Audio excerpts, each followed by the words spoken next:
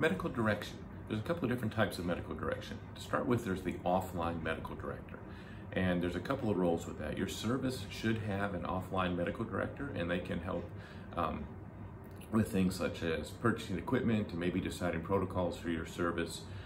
And then sometimes when your QI, QA reports, they might be involved with that too. And if your service has questions about how to do something, they can provide education. So they should be involved in the education process. We don't think about the offline medical director as much. And one more thing that we should be thinking about with them is they should do some sort of yearly credentialing with you. So at least here in Alabama, our medical director is supposed to meet with us once every year to review our protocols and quiz us and check our skills to make sure that we're competent. A lot of services have a designated person that the medical director has designated to do that for them, but there should be some review by medical direction every year, and that's the offline medical director. Now, the online medical director is the physician in the emergency department.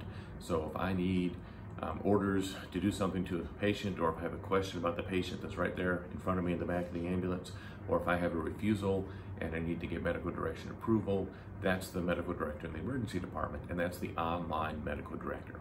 So offline medical director, you have one for your service, and they kind of handle training and education and purchasing equipment, input on that, and the improvement for your service. And then you have online medical direction, which is much more focused on the patient that's right in front of you. And if you have questions, you have concerns, you're just not sure what to do, you can always call them and get further instruction from a physician.